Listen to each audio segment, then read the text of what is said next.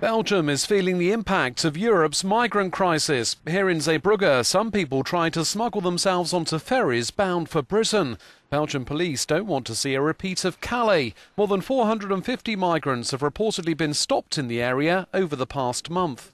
Me go to England, my uncle, my cousin here help me. Okay, yes. This here? Yeah, no. No. Belgium very good. People very good. Help me for water, for food. Many migrants turning up here in Zeebrugge are taking shelter in and around the Stella Maris church, with locals doing all they can to support them. But controversially, one local official has said that food should not be given out.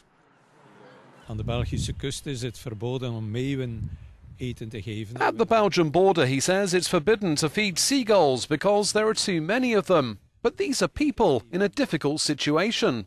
You have to give them food. It's irresponsible to leave them to starve. If we don't feed them, they will search for food themselves and commit burglaries. Zeebrugge is part of the city of Bruges, where the mayor is also wading into the debate. He thinks many migrants are not genuine asylum seekers, but rather fortune seekers, exploited by traffickers. We have really the impression it's the first group to look what is possible in Belgium, and the message is Belgium is not France.